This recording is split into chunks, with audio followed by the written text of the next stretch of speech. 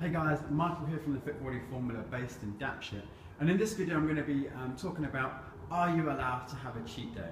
Now I don't know what your eating plan is like right now, so I'm going to base it on someone who is being, based on two things: someone who's doing a really good eating plan, they're really strict, and someone who isn't.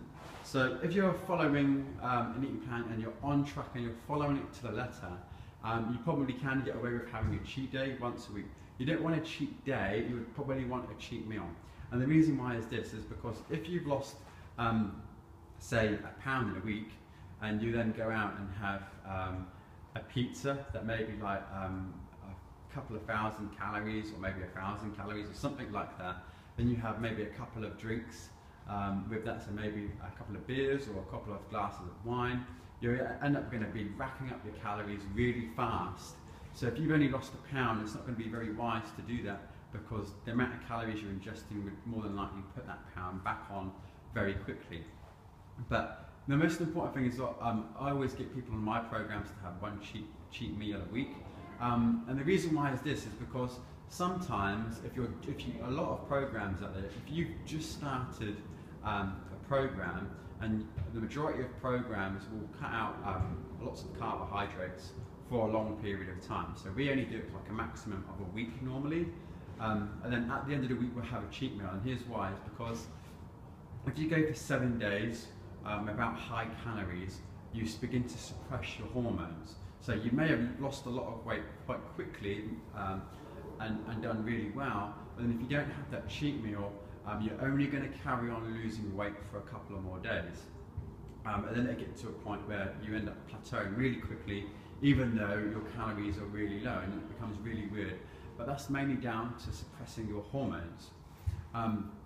So when them hormones are suppressed, your metabolism lowers itself, and you can't quite burn as much as fat as you want to and keep losing weight. So what that cheat meal will do is, if you've been on low calories or low carbs, or no carbs most commonly, is that cheat meal reboosts up your hormones, gets a big influx of calories into your body, and it turns all your hormones back on, shocks the body, so then it can then be shocked into burning fat again.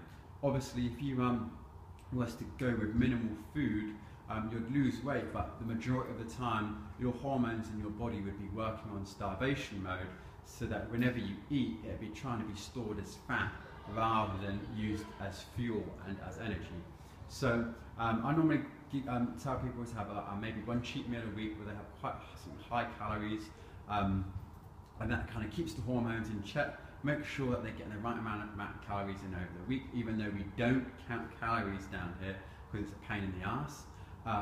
But yeah, so have a cheat meal if you're on track. Now, if you're not on track, and you've been following a plan and you haven't stuck to it, and you've been eating kind of what you want, when you want, on any given day that you want, chances are a cheat meal is not going to be a good idea, because you've been cheating the whole time anyway, and it's not going to do anything for your results in the first place, let alone having a cheat meal. So if you're someone who's on some sort of low calorie diet or low carbohydrate diet, or doing a silly shake diet, you're just depending on shakes, a cheat day is going to be really important to keep your hormones in check.